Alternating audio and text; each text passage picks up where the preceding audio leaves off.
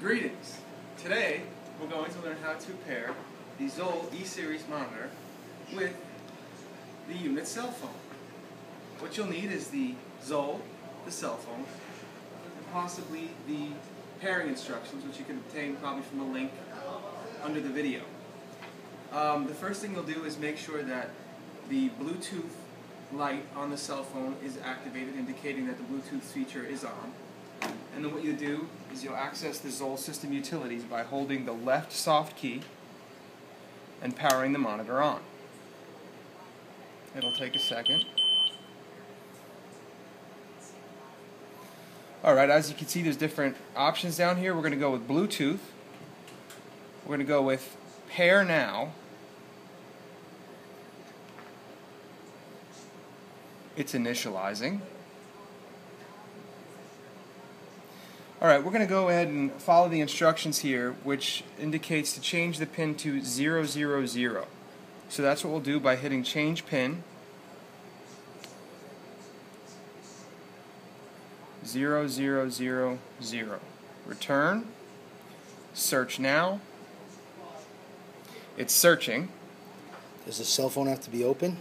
No, it doesn't. It just has to be within range.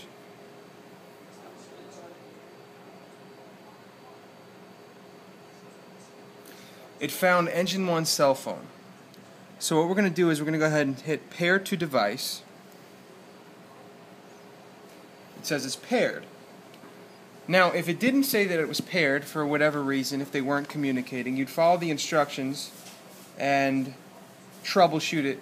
Most likely it's just a communication issue between the cell phone and the Zoll. However, if you type in the correct code, it should come up with paired. Once we know that they're paired, what we'll do is we'll add it to list. Now if you want to come in and zoom in on this, you'll see add to list. We're going to hit that, and that's where the instructions come into play. We're going to go ahead and the ISP number is going to be *99#. So we'll go ahead and add that in.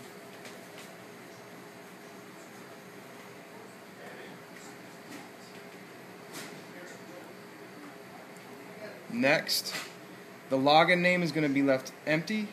The password name is going to be left empty. We'll have these three values entered in. We hit accept. Going to save it as the default cell phone to communicate with this particular Zoll. So now we'll return. At this point they should be paired, and then we'll go into testing it, which you can do by switching it on to monitor mode. We'll go into 12 lead.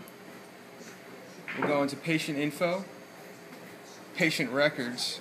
And this will pull up all the past EKGs you've done in the last couple days. What we'll do is we'll transmit one of them. We're going to transmit it to EMS1, which is Chief Fuller. It'll go straight to his email, and it's a good way of testing whether or not both units are fully functional. What will happen at this point is you'll see that there's a Bluetooth light on the top of the Zoll. That will switch on to green at this point. And when they start communicating, you'll see both the green light turn to a blue light on the Zoll, and you'll see the little blue light on the cell phone change from blue to red and switch back and forth between those two colors. The transmission process takes a minute or so, so bear with me. But this is the one sure way to make sure that they're both communicating correctly. And that picture of the Bluetooth right there, that's the same picture that you're looking for on the cell phone, right?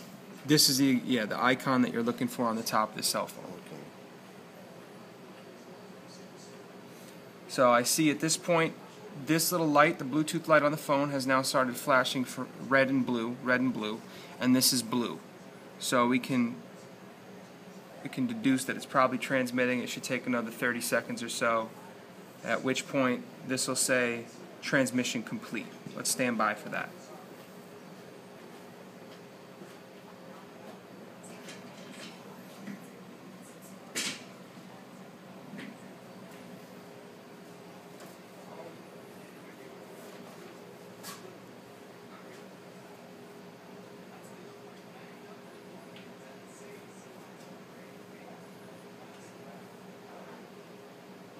it is.